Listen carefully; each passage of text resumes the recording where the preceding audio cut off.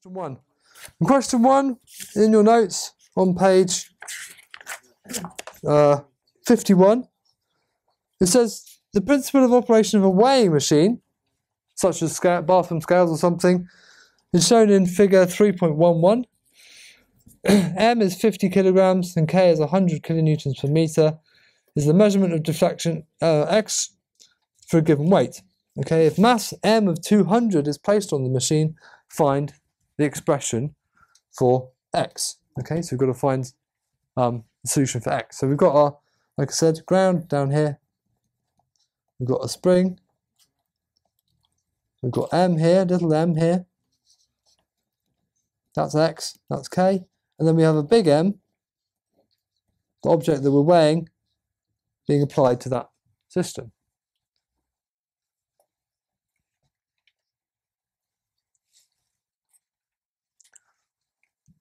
So obviously for this bit, okay, there's our system, and this bit is our applied force. Okay, so we can obviously redraw that.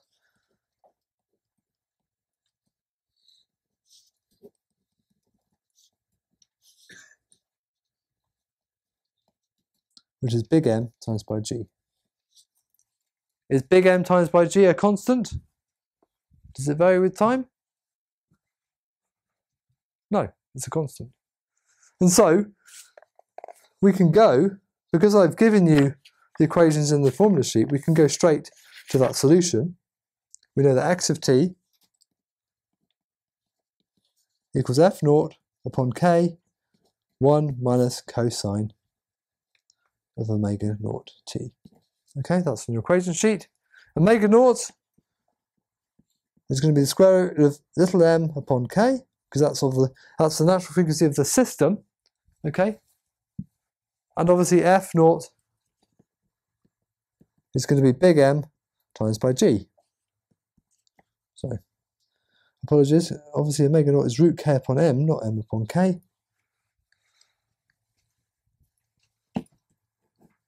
K upon m.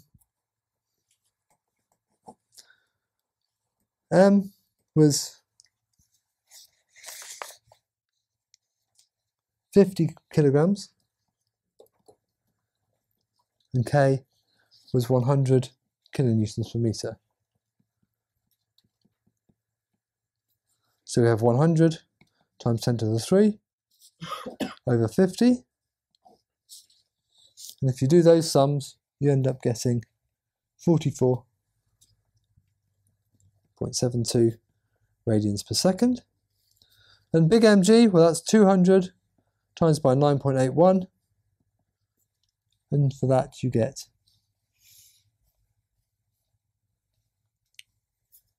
1.962 times 10 to the 3. Times 10 to the 3. Yeah? 9.81 times by 200 is 1.962 times 10 to the 3. And so you can plug the things in. So you end up with here, if this is 100 times 10 to the 3, and then we have 1.962 times 10 to the 3, we end up with 0.01962, 1 minus cosine of 44.72 t.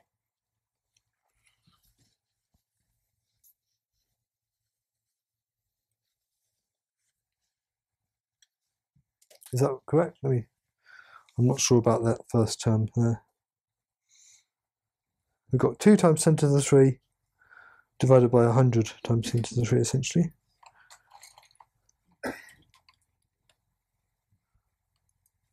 That's correct.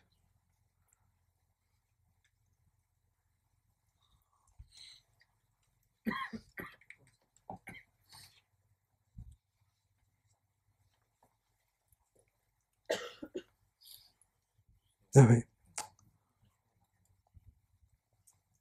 That's correct, yes. So that's our solution for x of t.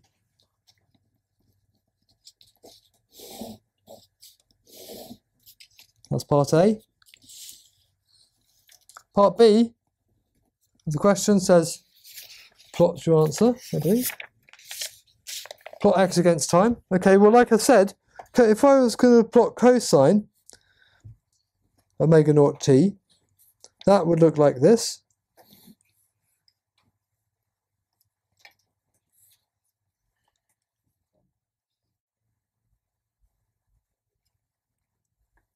And so on. Minus cosine omega naught t is obviously upside down version of that. So let's start down here. We'll agree. 1 minus cosine omega naught t is basically this thing, but added 1 to it. So obviously we're now going to start up here. That's 1, that's 2. We end up going up here.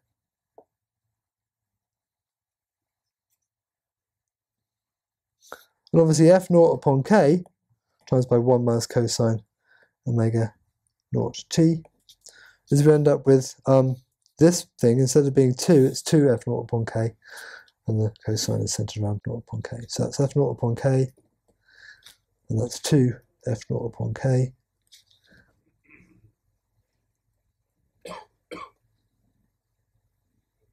And so on. And your period, t naught is 2 pi divided by omega naught.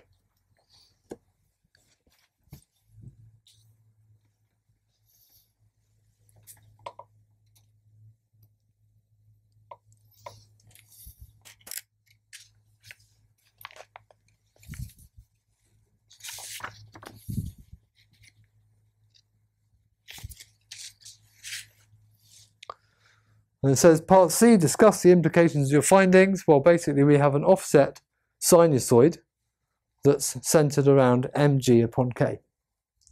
Okay? So describe the sinusoid in your own words.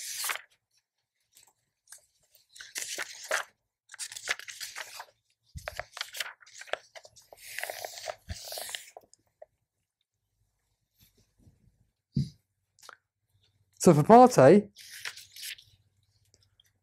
we've got our system up here with k and m, and there's our solution from your equation sheet. We don't have to go through and solve it, but it's recognizing obviously that this system is a constant forcing function, so you know which equation to use. You then apply root k upon m to get omega naught. Okay, so there's that, 44.72, and then f naught quite clearly is m times by g, big M times by g. So we end up with 1.962 times 10 to the 3. You take f naught and omega naught, plug them into this equation, you end up obviously getting f naught divided by 100 times 10 to the 3 gives you 0.01962. And then we have 1 minus cosine times by 44.72, which is here, times by time. Part B asks to plot it. Okay, well here I've gone through. Cosine looks like that, which is quite clear. We should understand that. Minus cosine is basically this plotted upside down. So we start at -1 instead of going to 1. Okay. If we do 1 minus cosine, well basically this is this term plus 1, isn't it? Yeah, it's the same thing. So obviously the whole lot moves up by 1. So we moved up by 1. So now instead of being centered on 0, we're centered on 1. Okay, and obviously f naught times like f naught upon k times by that lot basically scales this to f naught upon k. And so instead of this being 1, we have f naught upon k. Obviously that would be 2 times f naught upon k up there. Okay, and there's our solution. With the period. And the implication is it's an offset sinusoid centered upon mg upon k, or f naught upon k.